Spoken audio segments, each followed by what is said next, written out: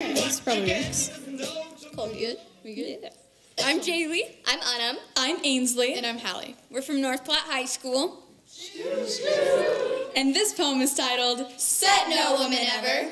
I wear makeup every day in hopes that an immature freshman boy will tell me that I look Really tired and sick. the one day that I forget to. I hope that everyone stares in my butt whenever I wear leggings. Or say that I'm just asking for attention. When in reality, I was just too lazy to put on jeans this morning. that if I don't want to be in a relationship, I'm not fulfilling my role in society. And if I do, then I'm just like every other girl. As if that's a bad thing. Said no woman ever. It's my favorite thing when I have to go to Walmart and buy a $6 pack of tampons. While narrowly avoiding all of the middle-aged men staring at it in my hand. As if it's something to be ashamed of. As if it's something we have control over.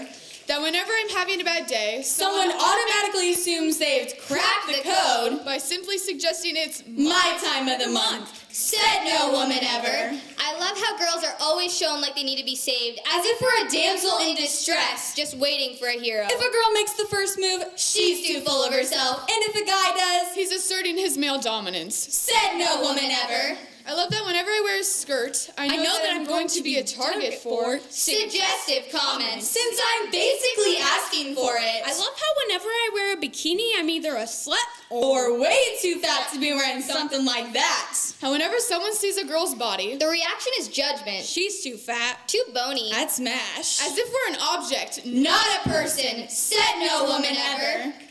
It's the greatest when I have to shave 4 times a week Because God forbid anyone find out that legs actually grow hair. It's so awesome that ladylike is still a commonly used phrase, as if there's only one kind of lady. When the girl in my English class looks at me with a disgusted look as I answer yes to the question. Are you a feminist? as if being a feminist isn't about equality And respect. It's my favorite thing when I read an article about a girl being raped. By a family member or a close friend. And all I can think about is, What if I forget my pepper spray in my car? What if I'm in the wrong place at the wrong time?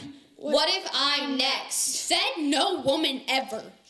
I love it when the articles that pop up on my Facebook timeline think it's Statistically accurate, to refer to over half of the world's population as a minority. I love that I always hear things about how girls should be supporting girls. but never how People should support people I love that whenever I try to stand up for what I believe in. I get told that my opinion is irrelevant. and that I'm just overreacting. Or being too emotional. in the most ironic way possible, I love that it's 2018 and I still have to hear about women Defending equality. and standing up for a person's right to exist. and right to be a human. said no person ever.